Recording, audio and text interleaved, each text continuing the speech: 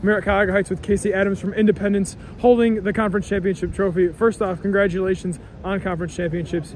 On Tuesday, you won high jump, and then today you won the long jump. So how important was it to you to start off the day, each day, on the right foot for your team, and how did that ultimately pay off today?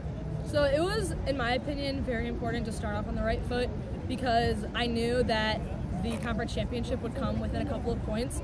So I really wanted to know that I started off my day doing all I could to help my team, and so winning, I knew that I got as many points as I could, and so it just really gave me a boost going into the next couple events because I'm under the weather. So just going into those next couple events with just a little boost, it just was a little bit of an extra motivation, and clearly it did pay off because those points got us a win. So. How special is it to win your fourth consecutive conference championship as you end your senior year? It really honestly just tops off an already amazing 4 years with an amazing program, and I am just so thrilled that I was able to help the team out in order to achieve this. And it's just super special because now it gives other people the opportunity to maybe start their own clean sweep of 4 years, give the freshmen that opportunity. You mentioned giving freshmen the opportunity and the potential for another 4 years.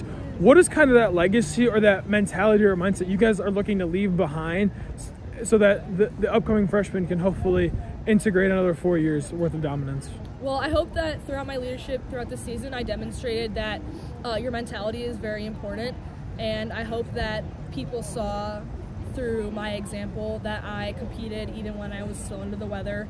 I'm always at practice, staying after, and a lot of the seniors also demonstrate that. So I think showing that that's a hard work ethic is a principle of our program. I really hope that since we demonstrated that, it'll carry on through the next couple of years, and I really hope that this winning mentality that we set also remains for the next couple of years. So one last question, how do you guys kind of use this as a springboard going into districts coming off your fourth consecutive conference championship? Well, we won 3 district championships in a row, so I think now that we knocked off a 4th, I really think that this gives us a lot of motivation to get our 4 for 4 in the next month.